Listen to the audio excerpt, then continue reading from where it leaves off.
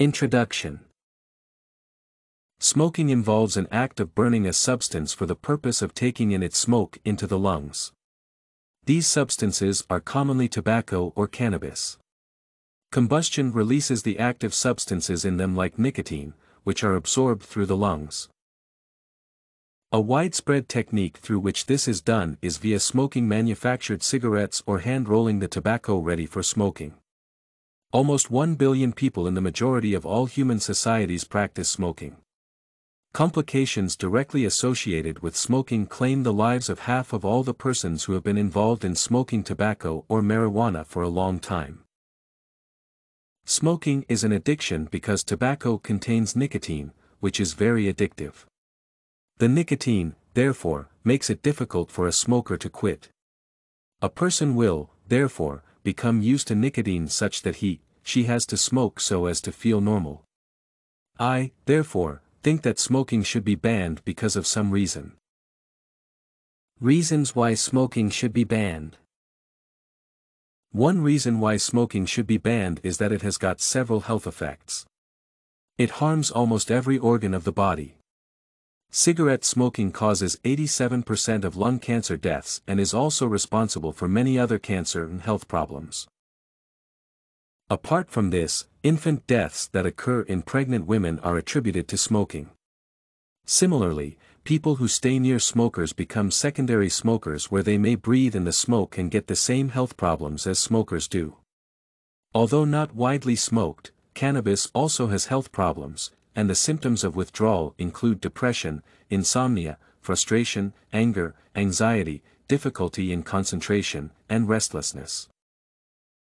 Apart from causing emphysema, smoking also affects the digestive organs as well as the blood circulatory systems, especially heart arteries. Women have a higher risk of heart attack than men, which exacerbates with time as one continues to smoke. The mouth is also affected by smoking, whereby the teeth will become discolored, the lips will blacken and will always stay dry and also causes bad breath. Cigarette and tobacco products are very expensive. People who smoke are therefore forced to spend their money on these products which badly waste their income which they would have otherwise spent on other things. I, therefore, think that smoking should be forbidden in order to reduce the costs of treating diseases related to smoking as well as the number of deaths caused by smoking-related illnesses. Why smoking should not be banned. However, tobacco and cigarette manufacturing nations will lose a lot if smoking was to be banned. I, therefore, think that it should not be banned. Some nations largely depend on exporting cigarettes and tobacco products to get revenue. This revenue normally boosts the economy of such nations.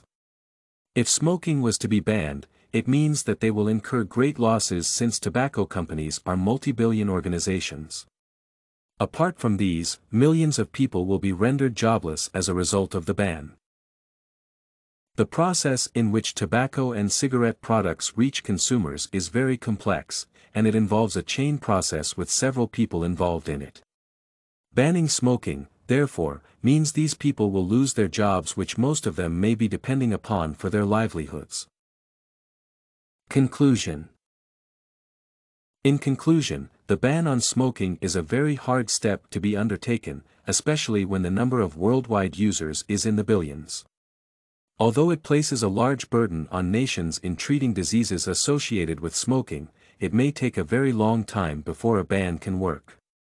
Attempts by some nations to do this have often been met with failures. You can find this and many other essay samples on our website, studycorgi.com.